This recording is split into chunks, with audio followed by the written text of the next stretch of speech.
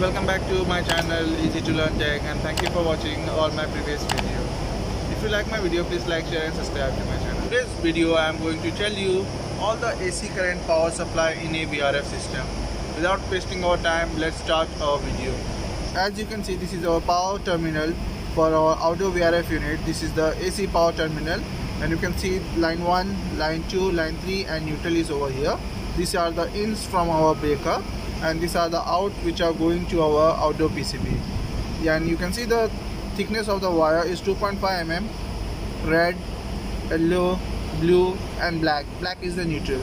And on the back side also you can see here 1.5 mm cable which is going directly to our power PCB board of a fan module. This is the fan module power PCB board.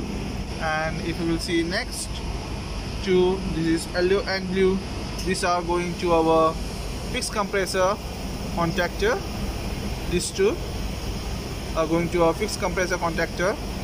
And if you will check next one, you can see here again, here these three are directly going to our filter board. I will show you now. Let me open this.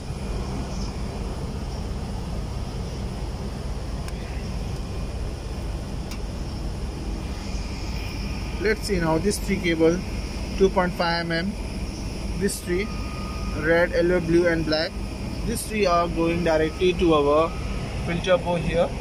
You can see neutral, blue, yellow and red.